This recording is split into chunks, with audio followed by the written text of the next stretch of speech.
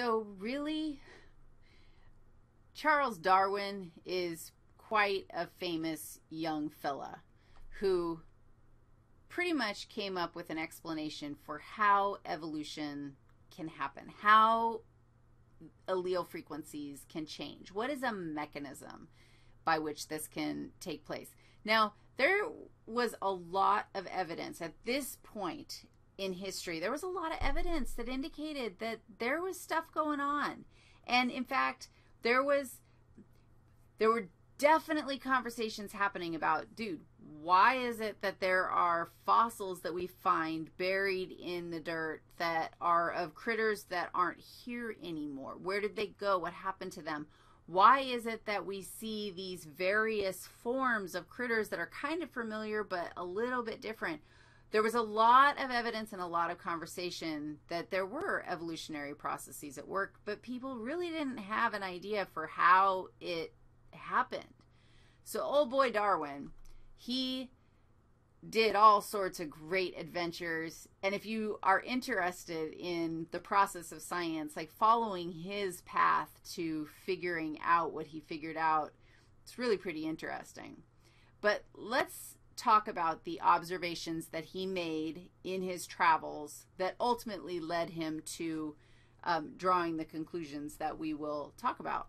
So he had several observations, and the first observation that he had is that populations of critters exhibit great variation. And this is probably something that is really intuitive to you. You're probably thinking, well, of course they show great variation because, yeah, we see it all over the place. This is one population of ladybugs.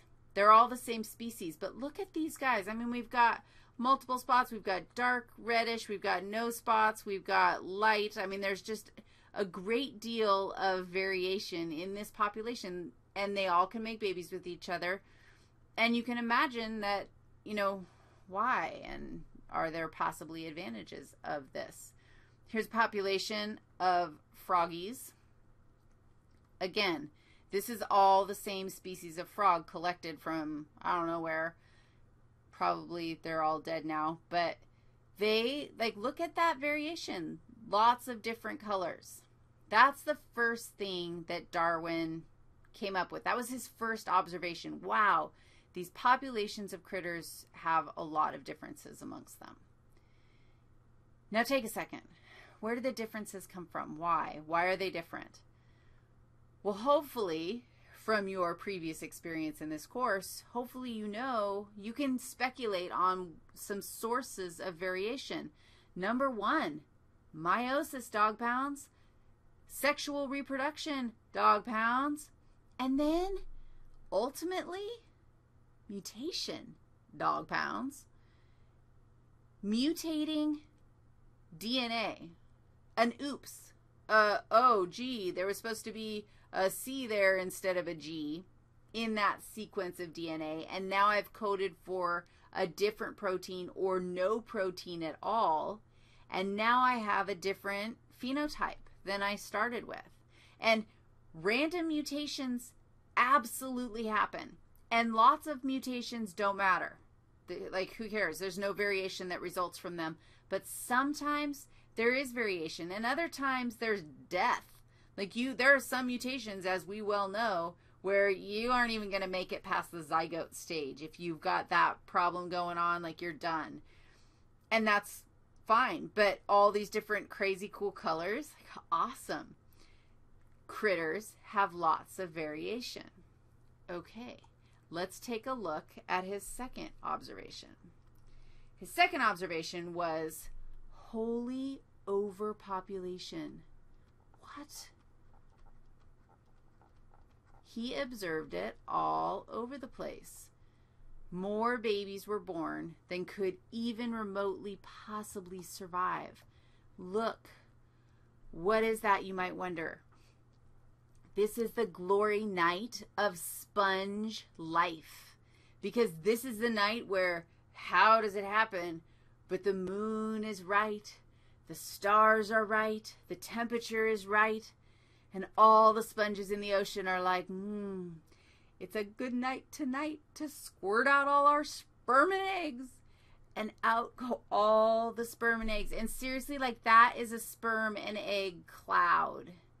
And all of the sponges are doing this. Now, one sponge throws out like bajillion, fernillion, gazillion, bazillion sperm or eggs.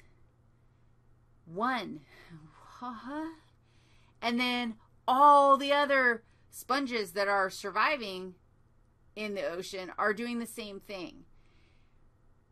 If all of them survived, that's going to be a sad story.